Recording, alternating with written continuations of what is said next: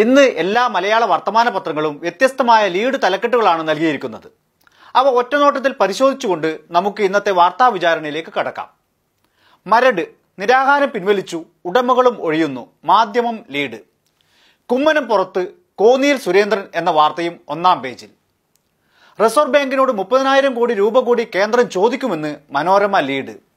BJP വട്ടിയൂർക്കാവിൽ സുരേഷ്, കോന്നിയിൽ സുരേന്ദ്രൻ എന്ന വാർത്തയും ഒന്നാം പേജിൽ നൽകിയിട്ടുണ്ട്.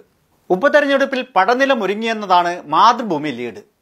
നിറ കണ്ണുകളോടെ യാക്കോബായ വിഭാഗം കുർബാന അർപ്പിച്ചത് തെരുവിൽ നിന്ന് സൂപ്പർ ലീഡ് വാർത്തയും, മരട് താമസക്കാർ ഒഴിയുന്ന വാർത്തയും, വട്ടിയൂർക്കാവിൽ കുമ്മനമില്ല എന്ന വാർത്തയും മാതൃഭൂമി ഒന്നാം പേജിൽ നൽകിയിട്ടുണ്ട്.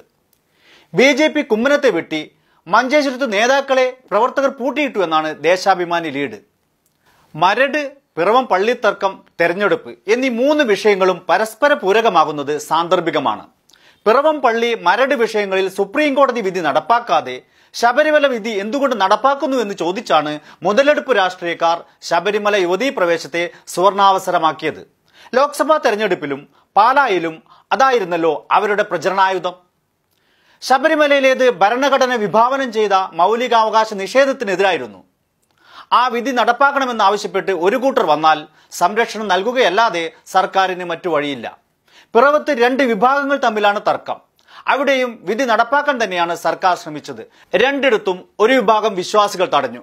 മരടിലാകട്ടെ ഫ്ളാറ്റ് ഉടമകളാണ് തടഞ്ഞത്. പക്ഷേ സുപ്രീം കോടതിയുടെ അന്തിമ വിധി നടപ്പാക്കിയേ പറ്റൂ. അതാണ് മരടിലും പിറവത്തും കാണുന്നതും ശബരിമലയിൽ കണ്ടതും. സർക്കാരിന് ഒരേ നിലപാട്. ഇടതുപക്ഷം അന്നേ പറഞ്ഞു, ശബരിമലയിൽ ഒരു വഴിയേയുള്ളൂ, നിയമനിർമ്മാണം. അത് കേന്ദ്ര നിയമമാണ്, കേന്ദ്ര സർക്കാരിനെ പറ്റൂ. അതിന് തുനിയാതെ ഇനി ശബരിമലയും പറഞ്ഞു വന്നാൽ ജനം നിങ്ങളെ കൈകാര്യം ചെയ്യുമെന്നാണ് അവരോട് പറയാനുള്ളത്. അതായത് പാലയിൽ കണ്ടതുപോലെ. ഇനി ഉപതെരഞ്ഞെടുപ്പ് വാർത്താവിശേഷം. വട്ടിയൂർക്കാവിൽ കുമ്മനത്തെ വെട്ടിയ കാര്യം മനോരമ അറിഞ്ഞതേയില്ല. മഞ്ചേശ്വരത്ത് BJP പ്രവർത്തകർ നേതാക്കളെ പൂട്ടിയിട്ടതും ഏഷ്യാനെറ്റ് വാർത്താ സംഘത്തെ ആക്രമിച്ചതും തലസ്ഥാനത്തിറങ്ങിയ മനോരമയിലും മാതൃഭൂമിയിലും കാണാനില്ല. ഒരു തെരഞ്ഞെടുപ്പ് കാലത്ത് ഏഷ്യാനെറ്റ് ലേഖകൻ ഷാജഹാനെ P. ജയരാജൻ ആക്രമിച്ചെന്ന് പറഞ്ഞ് കാട്ടിക്കൂട്ടിയ കോലാഹലം ഈ അവസരത്തിൽ നാം ഓർക്കണം. അല്ലെങ്കിൽ വേണ്ട, ഇത് അവരുടെ കുടുംബക്കാർ തമ്മിലുള്ള തമ്മിൽ അവരായി അവരുടെ പാടായി. പാവം കുമ്മനത്തിനെ എങ്ങനെ കണ്ണീര് കുടിപ്പിക്കാൻ മാത്രം ആ പാർട്ടിക്കെതിരായി എന്ത് തെറ്റാണ് അദ്ദേഹം ചെയ്തത്? കേന്ദ്രം ഭരിക്കുന്ന രാഷ്ട്രീയ പാർട്ടിയുടെ സംസ്ഥാനങ്ങളിലെ ഇഷ്ടപ്പെടാത്ത നേതാക്കളെ നാടുകടത്താൻ ഗവർണർ പദവി ദുരുപയോഗം ചെയ്യുന്നതാണ് ഫെഡറലിസത്തിന്റെ ഒരിത്. 1983 K. കരുണാകരന്റെ പ്രതാപകാലത്താണ് KPCC പ്രസിഡന്റായിരുന്ന KM ചാണ്ടിയെ പോണ്ടിച്ചേരി ലഫ്റ്റനന്റ് ഗവർണറായി നാട് കടത്തിയത്. പിന്നീട് കരുണാകരൻ അല്പം ക്ഷീണിച്ചപ്പോൾ അദ്ദേഹത്തെയും ഗവർണറായി നാട് കടത്താൻ A ഗ്രൂപ്പുകാർ നോക്കിയതും ചരിത്രം. കരുണാകരൻ ആ കുഴിയിൽ വീണില്ല. ഇങ്ങനെ കഥകൾ പലതുമുണ്ട്. സമാനമാണ് കേന്ദ്ര ഭരണകക്ഷിയുടെ സംസ്ഥാന പ്രസിഡന്റായി വാഴുന്ന ഘട്ടത്തിൽ ശ്രീമാൻ കുമ്മനം രാജശേഖരനെയും ഗവർണറായി നാട് കടത്തിയത്. ചെങ്ങന്നൂർ ഉപതെരഞ്ഞെടുപ്പിന്റെ പ്രചരണം ഉച്ചസ്ഥായിയിൽ നിൽക്കവെയാണ് കുമ്മേട്ടനെ ഗവർണറാക്കിയത്. അതും ആർക്കും വേണ്ടാത്ത മിസോറാമിലേക്ക്.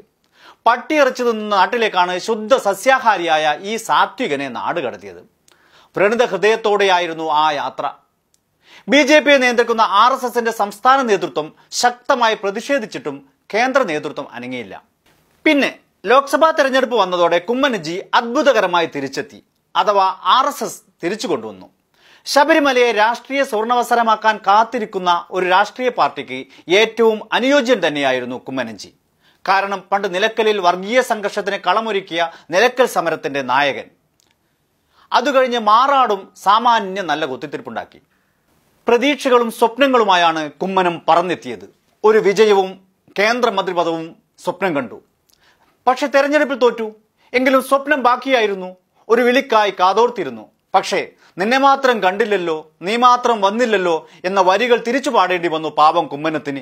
എന്നെ മാത്രം കണ്ടില്ലല്ലോ, ഞാൻ മാത്രം അറിഞ്ഞില്ലല്ലോ. മണ്ണും ചാരി നിന്ന V. മുരളീധരൻ മന്ത്രിപദം കൊത്തി പറന്നു. പിന്നീട് വിദേശയാത്രയൊക്കെ നടത്തി മനസ്സും ശരീരവും ഒക്കെ ഒന്ന് തണുപ്പിച്ചാണ് കുമ്മനജി തിരിച്ചെത്തിയത്. വട്ടിയൂർക്കാവിൽ മത്സരിച്ച് ഒരു MLA എങ്കിലും ആകാമെന്ന സ്വപ്നത്തിന് ചിറക് വെച്ചു. ഇന്നലെ വാർത്താവിചാരണയിൽ ചൂണ്ടിക്കാട്ടിയ പോലെ ഇതിനായി ആരെങ്കിലും നിർബന്ധിക്കുമെന്നും വിചാരിച്ചു. അതും ഉണ്ടായില്ല.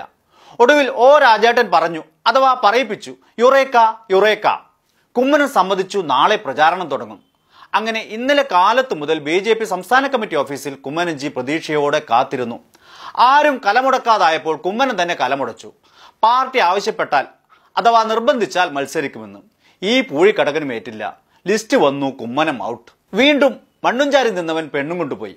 വ്രണിത ഹൃദയനായ ഈ തലമുതിർന്ന നേതാവിന്റെ ശാപ മനസ്സിൽ ആളിക്കത്തുന്ന തീയിൽ കത്തി അമരാനുള്ള ശേഷി പോലും പുതിയ BJP സ്ഥാനാർത്ഥിക്ക്